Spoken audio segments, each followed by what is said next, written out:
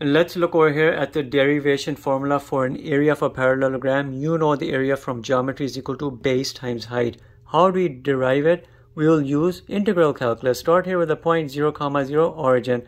I have a point here 0, h, a y-intercept. H represents a height. I have a point here minus b, 0. B represents your base of your parallelogram. H again is your height of the parallelogram.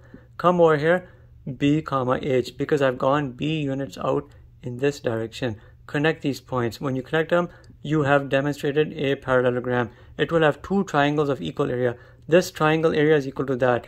I will only capture and calculate one triangle, and I'll multiply it by 2 to capture the area of this other triangle. How will I create my integral? I have here a 2 sitting outside, a lower limit, your origin 0, upper limit this. Everything here along the x-axis, 0 to b. Again, I'm focusing only on this shaded triangle. I need to have this function and I need to have this function. The function on the top is a horizontal line going through 0, h. That right there, yt, your top function is equal to h. My yb, my lower function or my bottom function, is this diagonal line going through the origin. It has a slope what? 0, 0 to b, h. You know the slope here is going to be h over b. You know that equation will be h over bx because there is no y-intercept. It's the origin. I have this. My formula here is the top function minus lower function or bottom function.